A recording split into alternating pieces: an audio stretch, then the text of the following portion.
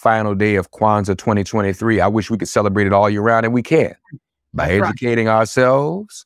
Like we always say Black History Month is too short. Well, we don't have to be confined to that. We can do this. We can share throughout the year.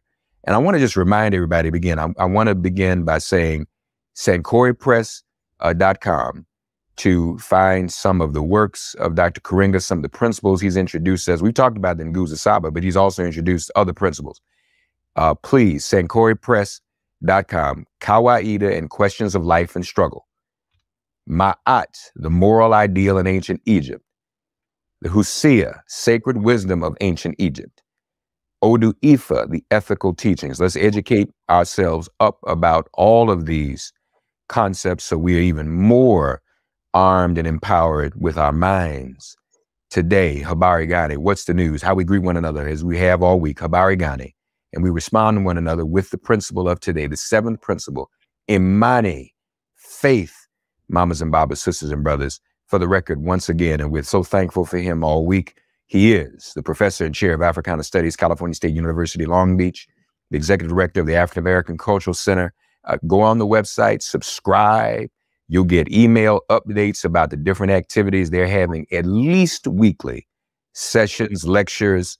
Dr. Karenga is providing all year long, and they will truly lift you and empower you. Of course, he's here in his capacity now as the creator of Kwanzaa and the Nguzo Saba. These 7 principles, that's what Nguzo Saba means, the 7 principles. And he's the author of the definitive, of course, Kwanzaa, Celebration of Family, Community, and Culture, and also the author of Introduction to Black Studies, 4th edition. Everybody ought to jump on that since they don't want us to have our children taught. They don't want us to have any of this taught anymore. We need to be about that. It's at the university level.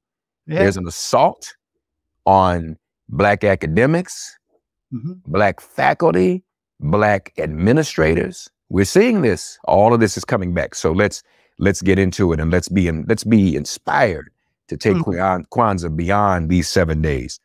Dr. Maulana Karenga. Habari Gani, once again, Dr. Karenga. Imani, Asante Sana, Habari Gani, Masamela. Thanks so much for this beautiful week of dialogue and sharing with you and your audience. And thanks to our people for providing this rich culture out of which I was able to weave these ideas together and to construct an institution that speaks to millions of African people throughout the world, African community on every continent in the world. No other value system, no other philosophy or practice unites the people of various kinds and consciousnesses like Kwanzaa. So I'm so happy about this. And I'm forever grateful to our people who, saw in this ways to ground themselves, orient themselves, and direct their lives toward good and expansive ends. And so this 7th day of Kwanzaa, Imani. Now, Umoja was the first principle because, as I said, without Umoja, we can't even start things. But without Imani, it's the last principle. Even if we start them in unity, if we don't have faith, we'll break. So we start with Umoja, but we end with faith, right? And Imani, the 7th principle, says this. The principle of faith calls on us to believe with all our hearts in our people, our parents, our teachers, our leaders, and the righteousness and victory of our struggle. The principle and practice of Imani teaches us to believe in the good and strive constantly to achieve it everywhere and in its most essential, inclusive, and expansive form. Now, people who have different religious faith, they might start and say, believe in God. They can say that. But we always say what unites us, because some people might not have that faith, or they might think their faith is different than yours. So we put it in a way that it would not challenge other people. We, in Africa, in the early days, there was nothing like an atheist. Everybody took God as a standard, as a reality, right? And so they didn't name their religions, right? Maybe one group did. But the rest of it, it was a daily practice. So I want to make sure, and this is again reaffirmed to people because they always want to see make sure it doesn't conflict with their religion. You can speak the way you want, but always keep the core definitions I've been giving. Like, this is a core definition: to believe with all our heart in our people, our parents, our teach our leaders, and the righteousness and victory of our struggle. And this principle and practice of Imani, again, teaches us to believe in and constantly strive for the good we want in order to achieve it everywhere and in its most essential, inclusive, and expansive form. This principle, Imani, faith, reminds us that we must have faith in the future and in the new world and new us we seek to bring into being in order for us to imagine them and bring them into being. And it is a faith, if we have it right, that teaches us to believe that through hard work, long struggle, and a whole lot of love and understanding, we can, with each other and other pressed, struggling, and progressive people, reimagine and redraw the map of the world and put in place and develop conditions and capacity for everyone to live in dignity-affirming, life-enhancing, and world-preserving ways and come into the fullness of themselves. We must then have faith, we say, first in our people. We assume you have faith in the divine, okay?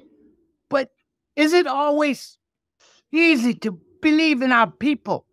The dominant society teaches us to talk pathologically about our people, deficiencies. But Kwanzaa asks you to turn and see good, to talk about the good, to raise up the good that is being done and invite people to emulate it, right? Call for good in the world, right? That's the beautiful thing about Odu said, let's do things with joy, for surely humans have been divinely chosen to bring good into the world and to not let any good be lost. So we have to have faith in our people, faith in their capacity for and commitment to doing good in the world. We have to have faith in our parents, our foreparents, our existing parents, and all our current parents, the good ones. You know what? I'm talking about good parents as a model here, right? And we have to have faith in and appreciation for the good they've done, the good they do, the good they want for us. We said we have to have faith in our teachers, the righteous teachers, Saba, teachers of the moral way, the good way, who teach us the good and inspire us to embrace it. And we must have faith in righteous leaders, not the fakes or the false or those who are limited by fear, funds, and favor and won't speak out or do right.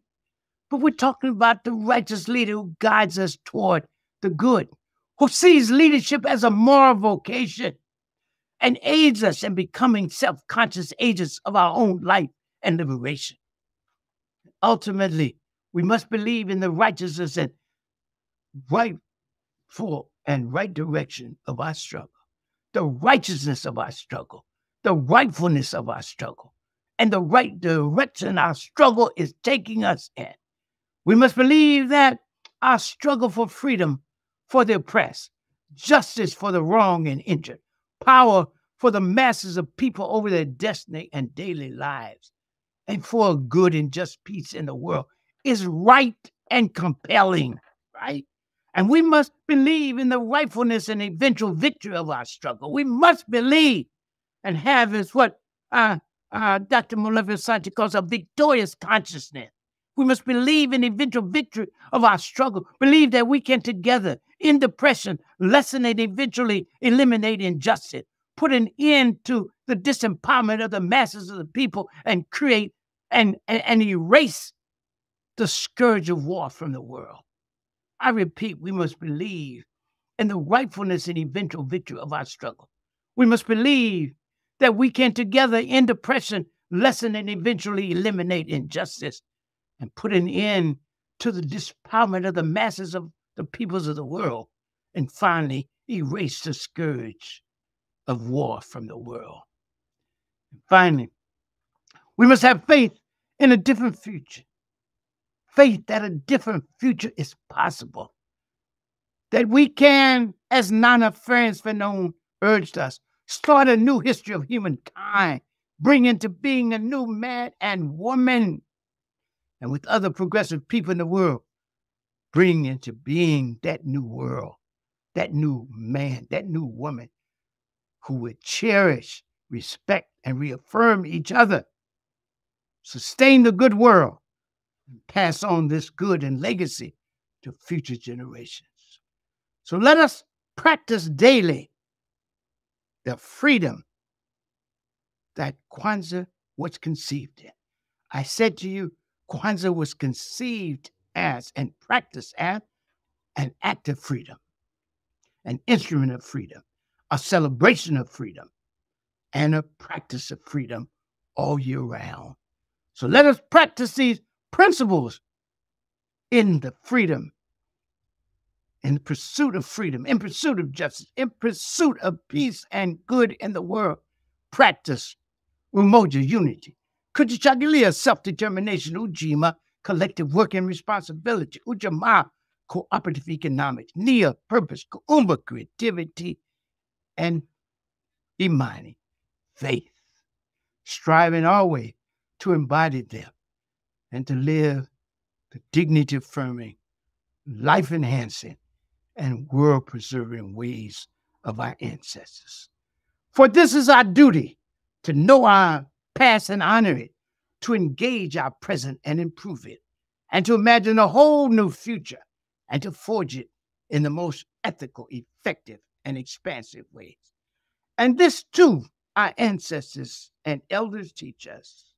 Continue the struggle, keep the faith, hold the line, love and respect our people and each other, practice the Nguzo Saba, seek and speak truth, do and demand justice, be constantly concerned with the well-being of the world and all in it, and dare help rebuild the overarching movement that prefigures and makes possible the good world we all want and deserve to live in and leave as a legacy worthy of the name and history Africa. Hotep, Ashe, Hedi. Hedi's our Kwanzaa. Happy Kwanzaa to African people and the world, throughout the world, African community, and all over the world. Imani, faith, the substance of things hoped for, the evidence of the things not seen. Dr. Karenga has invoked our ancestors. What did they do, mamas and babas, sisters and brothers? Some of them never saw a day outside of bondage, never saw a day away from the lash, but they still had faith that ultimately generations to come would see freedom and an end to oppression. That is true faith in us, in our people. And there is no contradiction between believing in one another and having faith in one another and having faith in God, because if we truly understand all of the cumulative scriptures, be they from the modern Western religions to the ancient teachings of the Husia and the Oduifa and Ma'at, we know that we are in the Creator, in God's divine image. So there is no contradiction in believing in one another and believing in God, because we represent God and come from God and are made in God's image. All right. So folks, yes. And is that not a permanent question in the Black religious tradition? How can we believe in and love God if we don't believe in and love each other? That's right. How can we do that? And it says, whatever good you want to do for God, do it for each other, and especially for the poor and vulnerable among you. For God stands satisfied when the vulnerable and poor. That's right. That's right. That's right. Truth and do justice and walk in the way of righteousness in the world.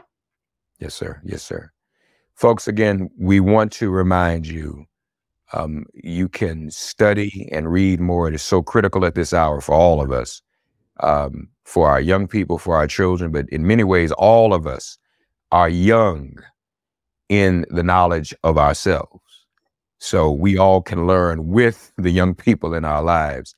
We invite you to go to stcoreypress.com and purchase some of the titles, the prolific titles and the prolific authorship of our guest all this week. Learn about Kawaida and Ma'at and the Husia and the Odu Ifa, so we can know more about ourselves, so we can actualize and practice this faith in ourselves and our people and our culture. We also invite you to visit official Kwanzaa website.org. And if you're just learning about Kwanzaa this year, that's fine. You've learned, you can go to the website, and then next year you can organize yourself, whether it be at your school or your church or your organization or just in your home. The symbols, the principles, they're all there for you. Official Kwanzaa website.org. And we also invite you to learn more about Dr. Karenga and his history. He was in this African-American studies fight when it first kicked off in the late 60s. Of course, he's also the author of Introduction to Black Studies, which is now in its 4th edition. But learn all about that. That was a fight. And a lot of folks try and take us back, y'all. They want to erase some of that and take us back to the place when it didn't exist. We can't have that. We invite you to go to Maulana, Karenga.org. Again, he is the professor and chair of Africana Studies, California State University of Long Beach, the executive director of the African American Cultural Center, US. And the Cultural Center, as I said, has activities, lectures, education, workshops, cultural events year round. Very, very important to get involved in that. And they are even doing many virtually, so you don't have to miss out. Please take advantage of the fruit and the harvest that the African American Cultural Center has to offer. And as always, we do appreciate our dear king and brother, Nana Maulana Karenga, Dr. Karenga. Thank you once again. And folks, it always is meaningful to me. As I've said, Kwanzaa and I are fraternal twins, just 5 days apart, the same year. So I'm thankful. Dr. Karenga, thank you, sir. Peace be with you. Happy Kwanzaa. Happy Kwanzaa to you, and wish for you and the tradition of our ancestors and all your audience, all the good that heaven grants, the earth produces, and the waters bring forth from their depths. Hotep.